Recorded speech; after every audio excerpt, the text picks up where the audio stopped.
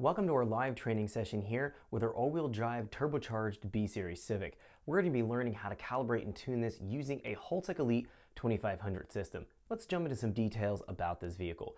We're going to find it has a built B18C engine. The engine has increased in displacement from a 1.8 liter to a 1.9 liter. It has ductile iron sleeves that have been added, so it's strengthened. The sleeves aren't going to be the weak point, and it's bored out from 81 to 84 millimeter. Now the compression is approximately 10:1. It has forged pistons and rods, so the bottom end has been strengthened to handle the increase in power and boost levels that we're going to be going after within this training tutorial.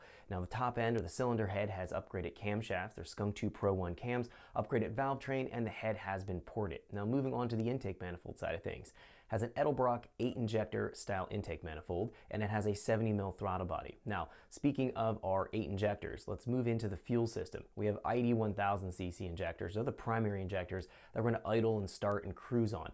Then we have ID 2000cc injectors as the secondary injectors that we're going to bring on in boost, so we have the best of both worlds. We have good cruising and starting and idling, and then we have the total flow rate when we're going to be running our ethanol-based fuel here to provide up to 1,000 horsepower or more.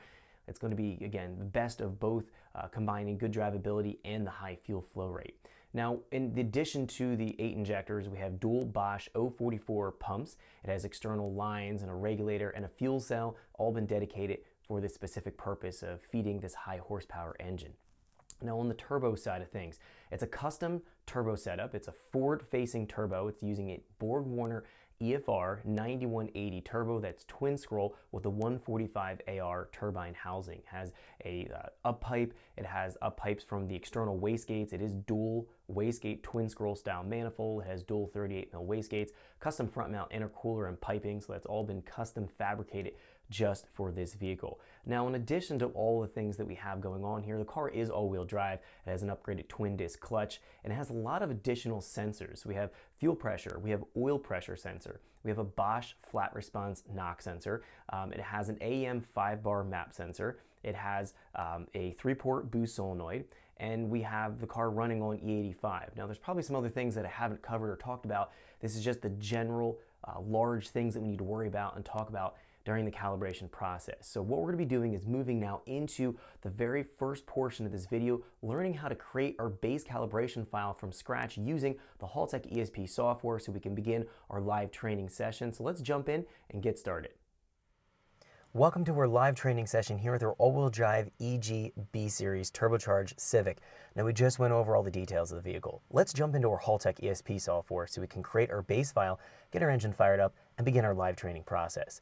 So moving into our Haltech ESP software here, I have it open on my laptop. I have the vehicle powered off right now. I do have my USB cable plugged into my laptop, which is plugged into the Elite 2500 that we're using on this application.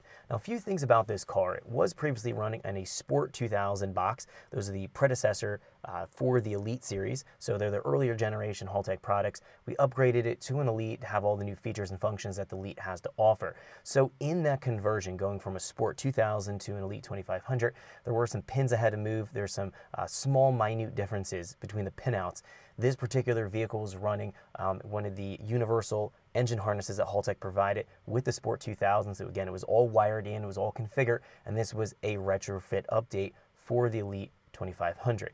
Now, as I was going in and I was going from the Sport system to the Elite system, I had to account for all the inputs and outputs so we can turn things on like our radiator fan or boost control, or working with some of our additional sensors such as fuel pressure, oil pressure. We have to make sure we know where they're coming in on, and then what the sensor we're working with is going to be as a function or a scale. So for example, fuel pressure is 0 to 150 psi. Let's take a look real quick. I've created a nice Excel spreadsheet dedicated for this car for going in and doing our conversion and just making sure we have all the pins accounted for. So we're taking a look. I have oil pressure, air temp, coolant temp, map, fuel pressure, the vehicle speed sensor, which is the OEM vehicle speed sensor, oil temp, turbo speed, clutch switch, and the knock sensor. And then we also have additional things, again, boost solenoid, thermofan, the LS outputs for VTEC and for fuel pump, and the coils, and we actually have 8 injectors on this car, and they're staged. Again, we're going to get into setting all that up, but we've accounted for everything. All the pin numbers and all the functionalities is something that you have to know in order to create your base file and get started. Now, if you're running a Haltech plug-and-play system that you have a plug-and-play harness for, you can grab one of their base maps from the directory and start to work with that. In this case, this is all fresh, and we're going to go and start a brand new fresh calibration, so we can go through that process and go through the exercise, making sure everything is 100% on point, so when we start it up, we're going to have no surprises, everything's going to work as intended. So the very first thing we need to do is create some of the basic details, or account for the basic details that we have for this car: engine displacement, number of cylinders, the firing order for the engine, what type of injectors we're going to be running, how many sets of injectors or stage of injectors we're going to be running. A lot of little details that need to be accounted for in order to make sure everything is going to work right. Let's go and take a look at how to do that now. Let me jump back in here to the Haltech software. Now, a few things very quickly before we move on to doing anything else here. The Haltech box, when it was purchased from Haltech, it's maybe a month or two old at the time of this filming. The firmware version on the box was probably about a year old, so I updated the firmware version to the latest that's available right now. We can see at the top. Thanks for checking out our teaser clip. If you want to see the rest of this video and more than 500 hours of current EFI training we have to offer, make sure you click right here. If you want to go and check out more teaser clips from this training course, click here, and you don't want to miss any of the videos we're going to be releasing on this channel, so make sure you subscribe and click here. Thanks for watching, and I'll see you guys later.